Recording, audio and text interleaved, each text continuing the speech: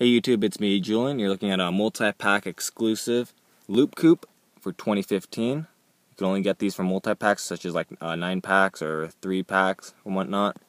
I picked this one up from a Target 3-pack that was on sale. So I didn't really want it too badly. In fact, I didn't really need it at all. I wanted 2 other cars that came with it, but it was just an added bonus. Still pretty cool. Didn't care too much for it, but looking at it now, it's actually pretty sweet.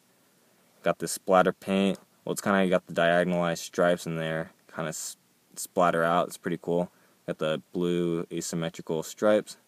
Pretty sweet. It's kind of patriotic too, at least for certain countries like America or any other countries that use red, white, and blue. I say kind of because the blue's not dark enough, if you ask me.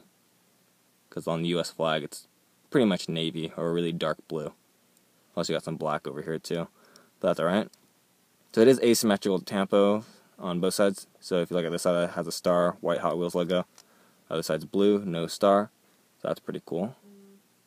So I guess that's it. There's a base, you want to see that. So there you have it. Thanks for watching. Please check out my other videos. Bye-bye.